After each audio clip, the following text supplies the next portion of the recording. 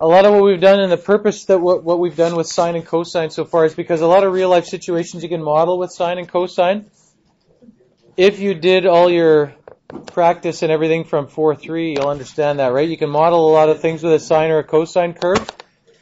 You can't model as much or as many everyday things with these other functions.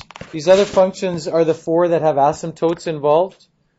You can't model as many everyday things because the graphs look so strange, right? Tangent more or less looks something like this. I don't want you to just draw that on here. I want you to try and know how to have a bit more of a framework for that. For tangent, you need to remember how to, well, for each of the four, you need to remember how to draw the basic graph, and then you're going to do the transformations. The transformations are the same as anything else, right? If you know what the basic graph is, right? You know that you can change the amplitude of this thing with the A value. You can change the phase shift. Oh, sorry, not the phase shift. You can change the period. Could you guys maybe stop talking? You guys, or at least the one of you who's talking. You can change the period with changing the B value. You can change this. Change the phase shift, move it left to right. And you can change the vertical shift of the thing here, right? All four of those things affect that graph the same way. It's going to be the same thing with the other graphs here. So if we get rid of that, but we look at the tangent graph. The tangent graph looks like that to start with. It has asymptotes at pi over 2, 3 pi over 2, 5 pi over 2.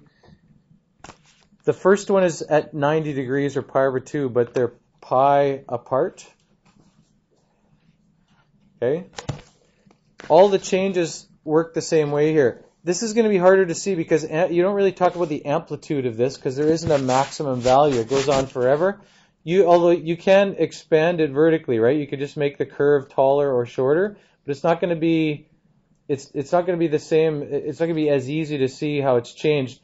What I would say is what you can do is just know that you can know that in the scale actually I have here. Let's pause this for a second after we do that. Okay, asymptotes happen there. Any horizontal changes are going to affect the asymptotes, the location. I don't have them drawn on here, but you can imagine they're just the vertical lines that go there. If you change the period of the thing, it's going to move the asymptotes. They're going to change as well, right? If you cut the period in half, or actually if you double the period there, if you make b 0.5, it doubles the period. It's going to double the location of the asymptotes. Instead of happening on the normal graph at pi over 2, where are they going to happen now? Here, they're going to happen at on the purple one at pi, right? They're all going to be twice as big. If you make this a 2, it's going to cut the asymptotes in half, their locations in half. Okay, they happen twice as often. Instead of happening at pi over 2, the first one's going to happen at pi over 4. All those sorts of changes, you don't usually talk about vertical shifts or anything like that. You could talk about phase shift if you really wanted to and move this a little bit. The hard part for people here is remembering what the basic graphs look like. So what I started you here with is remembering what the basic graphs look like. The graph of tangent you should know from just thinking about the values as you go around. Tangent of some angle is, if you imagine the coordinates somewhere here on a circle, coordinates of that are x, y. What's the tangent of that? Not a very big picture here, but how are they related to x and to y here? What's the tangent of that? It's what? Y over x, right? Y over x, it's affected by both of them. The sine and the cosine are each related to just one of those coordinates, but it's related to both of those things. As you go around, tangent is 0 when this is 0, okay? Tangent is 0 when y is 0. Right? That makes sense. When you have a fraction, it's 0 when the numerator is 0. And it is undefined when the denominator is 0. Undefined when x equals 0. The other way to think about it then, I guess, is just draw a picture and think about it's 0 for the horizontal things. Okay? When the angle is 0 or 180 or 360, those angles, the tangent is 0. But it's undefined for the vertical ones, right? Because cosine, the x-coordinate is 0. It's undefined up there. So if you're putting the asymptotes on here, it's 0, and then there's going to be an asymptote, except I should be drawing it under the tangent one, of course. 0, asymptote. 0, asymptote. And then just fill the graph in from there. Okay, just alternates there. One of the things happens every 2 pi. There's going to be another asymptote right here, 0. And then the curve just goes up to the right like this. If you want to draw it accurately, you can put in the other 2 points you know, which is at pi over 4, it should be a 1. So if you want to draw it accurately, you can follow those 2 points, especially if you're doing vertical compressions or expansions. This graph doesn't look very good, but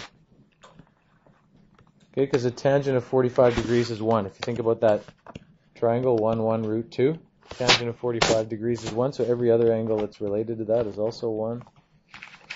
So that's what it looks like.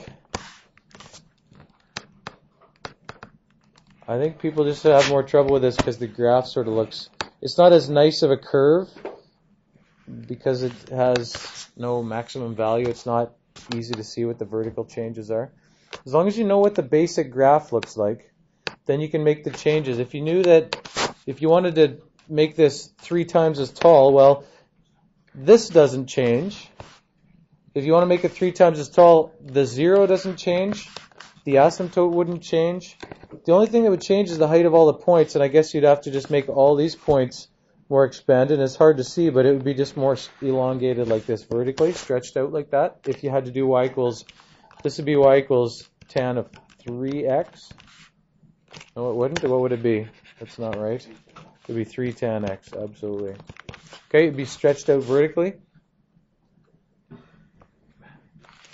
As for the other graphs here, knowing the basic graphs, if you want to know what cotangent or cosecant or something looks like, if you want to locate, you have to kind of know their basic shape, and then if you want to know the other stuff about them, think about how they're related to. Like cosecant's related to sine, so just imagine what the sine graph looks like, and then just go from there. It's got zeros here, so that's where the asymptotes of the other graph are going to be. Okay? The asymptotes of this graph are going to be where the zeros of this one are. So it's going to happen at, again, if you just imagine what sine looks like there. Whoops. Actually, I drew it too tall there, didn't I? It only goes up to 1, to negative 1. So asymptotes of cosecant are going to be where the zeros of this thing are. It alternates the same way here. You got asymptotes that far. They're the same width apart as the tangent graph.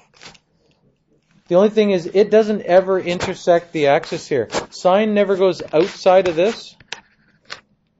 So cosecant is never inside of those values. It's just these U-shaped things like this, right? Because as this one is decreasing, this one's increasing. And then this on this side, it's the same thing here. You could put a few other points in there to make it more accurate if you want, but this is probably good enough. For here, rough sketch of the graph, just its basic features. The other two you can draw for yourself. Cotangent actually looks very similar to the tangent, except it's going down instead. If you were doing the reciprocal of this, anywhere there's a 0, there's going to be an asymptote. Anywhere there's an asymptote, there's going to be a 0. Cotangent graph actually just looks like this. It intersects at 1 and negative 1. It crosses there, it goes there, it's like that.